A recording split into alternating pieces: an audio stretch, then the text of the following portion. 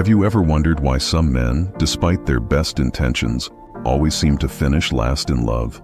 Welcome to What Turns Men into Nice Guys, the hidden root cause. Today we're diving deep into a puzzling phenomenon that's left both men and women scratching their heads. You've probably heard the phrase, nice guys finish last. But what exactly is a nice guy? We're not talking about genuinely kind men. No, we're referring to those who wear niceness like a mask, hoping it'll win them love and affection. These are the men who bend over backwards to please others, only to end up frustrated and alone. But here's the million-dollar question. What really drives this behavior? Is it just about being too nice, or is there something deeper at play? Today, we'll uncover the hidden root cause that turns well-meaning men into self-sabotaging, nice guys. And trust me, it's not what you might expect. So buckle up and get ready to challenge everything you thought you knew about nice guys. By the end of this video, you'll have a whole new perspective on this age-old dating dilemma. Let's start by breaking down what we mean by nice guy syndrome. These aren't just men who happen to be kind. No, we're talking about a specific pattern of behavior that often backfires in relationships. Common characteristics of nice guys include always putting others first, avoiding conflict at all costs, and seeking approval constantly.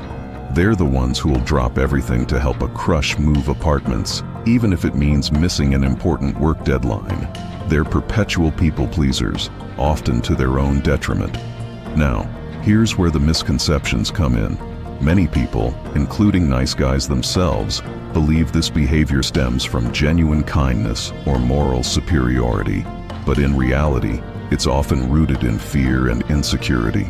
Nice guys aren't necessarily nicer than other men. They're just more afraid of rejection and conflict. And here's the paradox that trips up so many nice guys.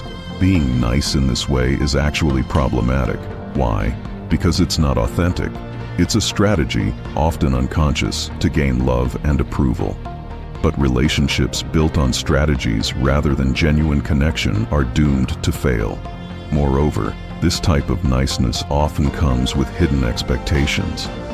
Nice guys may not vocalize it, but they usually expect their kindness to be rewarded with romantic interest or sexual attraction. When that doesn't happen, resentment builds, leading to the infamous nice guy complaints about being friend-zoned or women only liking jerks. In essence, the nice guy syndrome is a lose-lose situation. The nice guy feels unappreciated and resentful, while their love interests feel manipulated and guilty. It's a recipe for frustration all around. To truly understand the nice guy phenomenon, we need to dive into the psychology driving these behaviors. It's a complex web of fears, insecurities, and misguided beliefs about relationships. At the core of nice guy behavior is an intense fear of rejection and conflict. These men have often learned, usually from childhood experiences, that expressing their true feelings or needs leads to abandonment or disapproval. As a result, they develop a strategy of people-pleasing to ensure they're always liked and never rejected. This fear is closely tied to low self-esteem and deep-seated insecurity. Nice guys often don't believe they're worthy of love or respect, just as they are. They think they need to earn affection through constant giving and self-sacrifice. This belief creates a vicious cycle. The more they give without reciprocation, the lower their self-esteem sinks. Another key aspect of nice guy psychology is the concept of covert contracts. These are unspoken agreements that nice guys make in their minds. They might think, if I'm always there for her, she'll eventually fall in love with me. The problem? The other person never agreed to this contract and is often unaware it exists. When these unspoken expectations aren't met, nice guys feel betrayed and resentful. This resentment often manifests as passive-aggressive behavior. Unable to express their anger or disappointment directly, nice guys might use subtle jabs, silent treatment, or backhanded compliments. They struggle to set boundaries or say no, leading to a buildup of frustration that comes out in unhealthy ways. It's crucial to understand that these behaviors aren't consciously manipulative. Nice guys genuinely believe they're doing the right thing. They're often shocked and hurt when their actions backfire or are perceived negatively. This disconnect between intention and impact is at the heart of the nice guy dilemma. While individual psychology plays a crucial role, we can't ignore the societal and cultural factors that contribute to the nice guy phenomenon. Our environment shapes our beliefs about relationships, and in recent decades, these messages have become increasingly complex and often contradictory. Let's start with media portrayals of relationships. How many romantic comedies have you seen where the persistent nice guy eventually wins the girl? These narratives reinforce the idea that relentless pursuit and self-sacrifice are the keys to romantic success. They rarely show the importance of mutual attraction, compatibility, or healthy boundaries. Then there's the misinterpretation of feminist messages. Many nice guys have internalized the idea that traditional masculinity is toxic. In an attempt to be allies, they swing to the other extreme, suppressing all assertiveness and becoming overly deferential. But this misses the point of feminism, which advocates for equality and respect, not for men to become doormats. We're also dealing with rapidly changing gender roles and expectations. As society moves away from traditional models of masculinity, many men feel lost. They're told to be emotionally open, but not too needy, to be strong, but not domineering. Nice guys often respond to this confusion by trying to be what they think women want, rather than developing their authentic selves. Lastly, we can't overlook the impact of online dating and social media. These platforms can amplify insecurities and create unrealistic expectations. The constant exposure to curated versions of others' lives and relationships can make nice guys feel even more inadequate. And the seeming abundance of options can make it harder to invest in genuine connections, leading to a cycle of superficial interactions and disappointment. All these factors create a perfect storm for nice guy behavior.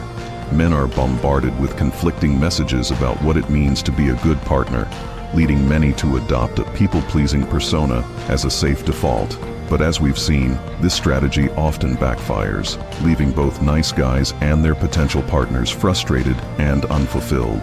Now we arrive at the crux of our discussion, the hidden root cause behind the nice guy syndrome. While we've explored various contributing factors, at the core of this issue lies a fundamental problem: a lack of authentic self-expression. Nice guys struggle profoundly with showing their true feelings and desires. They've learned, often from a young age, that expressing their genuine thoughts or needs leads to rejection or disapproval. This fear runs so deep that they often lose touch with what they truly want, always defaulting to what they think others expect of them. It's not just that they're afraid to speak up. Many nice guys genuinely don't know how to identify or articulate their own desires. This fear of authenticity often leads to the suppression of traditionally masculine traits. To be clear, we're not talking about toxic masculinity here. Rather, it's about healthy assertiveness, the ability to stand up for oneself, and the courage to face conflicts head-on. Nice guys often mistakenly believe that suppressing these traits makes them more appealing or morally superior. In reality, this suppression only leads to internal frustration and external confusion. The inability to express themselves authentically also manifests in a difficulty setting boundaries. Nice guys struggle to say no or to express dissatisfaction, fearing that doing so will make them less likable or lovable. They often find themselves agreeing to things they don't want to do, or tolerating behavior that makes them uncomfortable, all in the name of being nice. Perhaps most damagingly, nice guys consistently prioritize others' needs over their own. They've internalized the belief that self-sacrifice is the ultimate virtue in relationships. But this constant self-neglect doesn't lead to healthy, balanced partnerships. Instead, it breeds resentment and prevents the formation of genuine connections based on mutual respect and understanding. The tragic irony is that in trying so hard to be liked, nice guys end up presenting a false version of themselves to the world. They become a blank canvas onto which others can project their expectations, rather than a real person with unique thoughts, feelings, and desires. This lack of authenticity is what truly lies at the heart of the nice guy problem. It's not about being too nice, it's about not being real. So, how do we break this cycle? How can nice guys move towards healthier, more authentic relationships? The path forward involves several key steps. First and foremost, developing self-awareness is crucial. Nice guys need to start recognizing their patterns of behavior and the underlying fears and beliefs driving them. This might involve reflecting on past experiences, journaling, or even seeking therapy. The goal is to understand that being nice has become a strategy, not a genuine expression of self. Next, learning to communicate assertively is vital. This doesn't mean becoming aggressive or domineering. Rather, it's about expressing one's thoughts, feelings, and needs clearly and respectfully. It's saying, "I disagree" when you disagree, or "I'd prefer not to" when you don't want to do something. This skill takes practice, but it's essential for building genuine connections. Building genuine self-confidence is another critical step. This isn't about developing a fake bravado, but about recognizing one's inherent worth. Nice guys need to internalize the idea that they are valuable and lovable as they are, not because of what they do for others. This involves setting personal goals, developing interests outside of romantic pursuits, and learning to validate themselves rather than constantly seeking external approval. Perhaps most importantly, breaking the nice guy cycle requires embracing vulnerability and authenticity. This means being willing to show up as your true self, even if it means risking rejection. It's about being honest about your feelings, desires, and limitations. Paradoxically, this kind of genuine vulnerability often leads to deeper, more meaningful connections than constant people-pleasing ever could. Remember, the goal isn't to stop being kind or considerate. It's about ensuring that your kindness comes from a place of genuine care and choice, rather than fear and obligation. By embracing authenticity, former nice guys can develop real, reciprocal relationships based on mutual respect and understanding.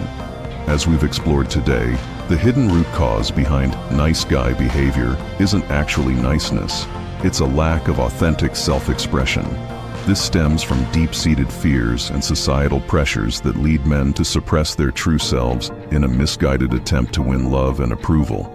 But real, lasting relationships aren't built on people-pleasing or self-sacrifice.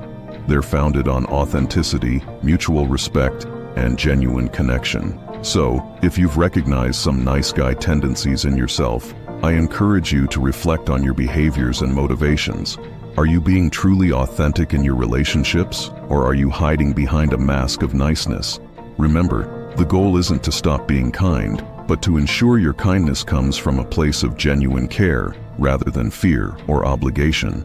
By embracing your authentic self, you open the door to healthier, more fulfilling relationships. Thank you for watching, and here's to building genuine connections in all areas of our lives.